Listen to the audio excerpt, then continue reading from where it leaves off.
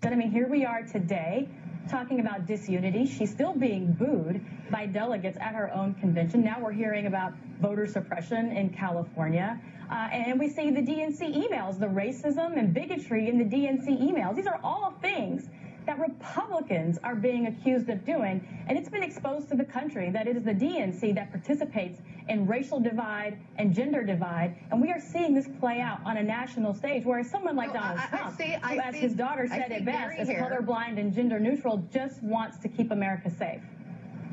Good. I see, Gary, here you're shaking your head. Are you in agreement with Katrina? Absolutely, because again, it goes back to the minority communities that folks continue to overlook. That's the thing. These minority communities are suffering, and blighted communities that are suffering at the hands of established Democrats. These aren't the Republicans that are doing this to us. These are established Democrats that are doing this to us. So until we would start to have a real conversation about what we're going to do with those who are in the minority communities, how can we ever get behind such corruption? And I want to say this as well, too. You know, we cannot continue uttering Martin Luther King, John F. Kennedy, Robert F. Kennedy. You know, those people stood for integrity and morals, you know, and this is what they died for. Our votes, they died for our rights to vote. Did you embrace Michelle Obama's speech? Absolutely not, and I'll tell you exactly why. I can tell you exactly why. Now, my hat's off to Michelle Obama. They've done some great things as president and the first lady.